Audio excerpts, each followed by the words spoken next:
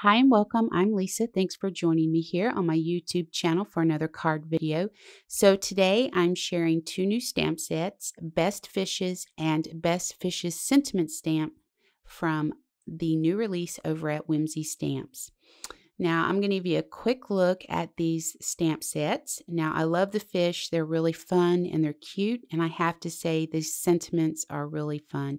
The Gonna Need a Bigger Cake really cracked me up because I could just hear the theme music to Jaws playing in my head. So I love the fish because a few of them are like pretty happy and ready to party, while one or two of them are saying, yeah, can I go home now? So I'm going to go ahead and start stamping these with my Memento Tuxedo Black ink onto 80-pound Nina Classic Crest cardstock. Now I'm going to use Copic markers to color these cuties. Now before I started coloring, I looked at pictures of different fish for inspiration, and I came across a couple of angel fish that I thought were perfect for Valentine's Day cards. Now one of the fish had a pink body. It was a lighter pink on the outer edges of the body, and then as you moved in towards the center, it became darker. It was so pretty. So that's what I'm going to do here with the RV52 and then come into the center with RV55 and RV09. And then I'm just going to work my way back out to blend some of that out. I'm also going to go into the fins with N0 and N2 just to add a little bit of color. So once I get this all blended out, I'm going to go ahead and start on that next fish. And I'm going to be using BG10, BG13, BG15, and BG18. And I'm going to start with the lightest color, BG10, and then work my way up through the colors to add a little bit of shading. Then we'll blend all of that out by working our way back down through those colors and ending with BG10. Now, for the body, I just decided to do a light N0, add a tiny bit of N2, and then blend those out with N0 again. I also left a little bit of white space there. Now, one thing I love doing is adding some details with my gel pens. So I've grabbed the Stardust Jelly Roller and I'm adding little dots to the images. I thought this silvery iridescent color would be perfect with this. So I'm going to move on to the next images, and I want these to be bright and bold because I'm making a birthday card. So I'm using YG05 to cover the body of this angler fish, and then I'm going to come in with YG09 to darken up a few areas and then blend it out just a little bit with YG06. Now YR16 to color in the lips and the fins, and then Y06 to color that luminescent lure, which, did you know, is actually called the Esca.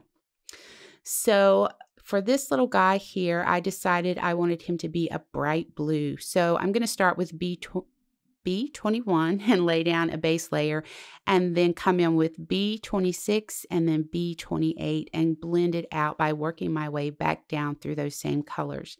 Now his fins and eyelid are colored with G05 and G07, and I blend the eye area out with G02.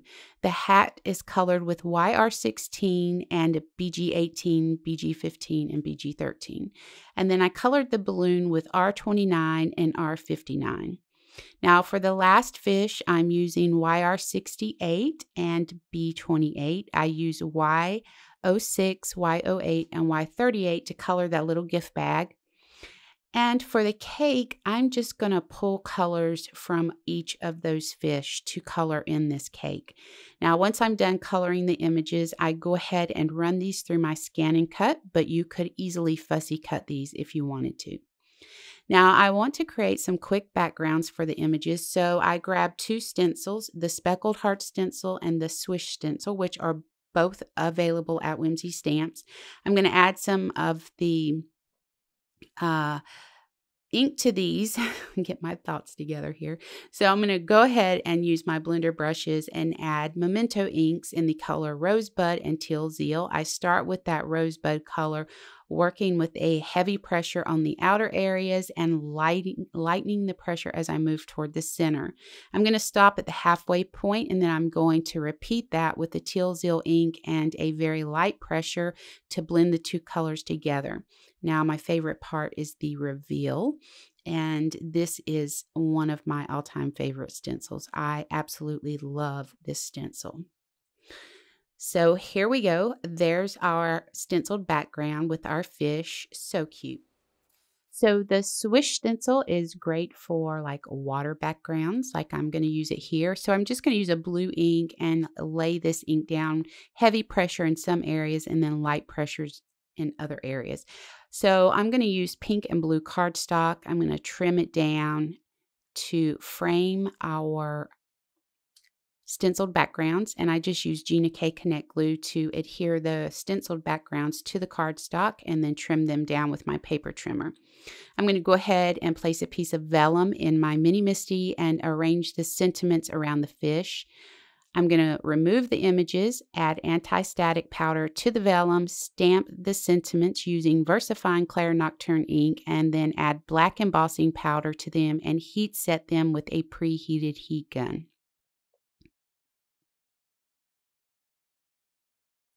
Now, once the embossing powder cools, I'm going to go ahead and wrap it around blue cardstock with our stenciled background. And then I'm going to use tear it tape to hold it in place. Now, I love using vellum on cards. I like the way that it softens it up. It adds a fun touch to it. So there we go.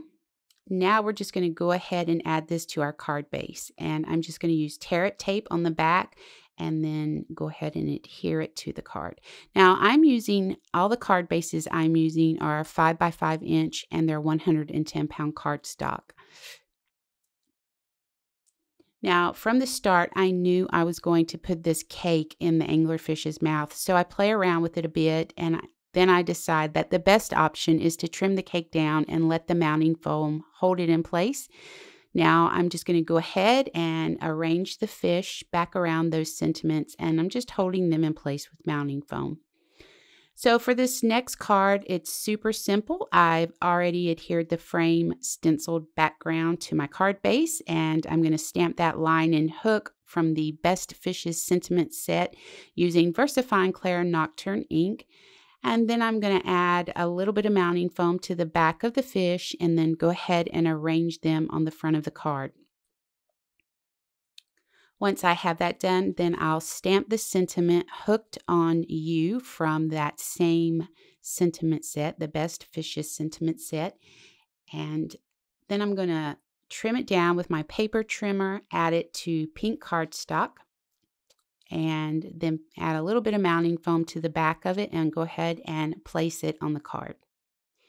So like I said, this one is super simple, but I really do love the way that those fish look on the stenciled background.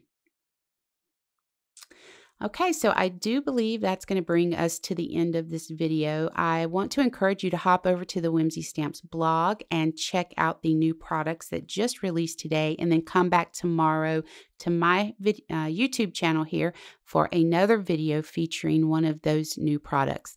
I hope you enjoyed joining me and that you were inspired enough to head into your crafty space and create something amazing today. Be sure to click that subscribe button and hit the bell to be notified of new content to the channel. And if you want to click that thumbs up button, that would be awesome. As always, please know how much I appreciate you joining me today. And until the next time, keep crafting.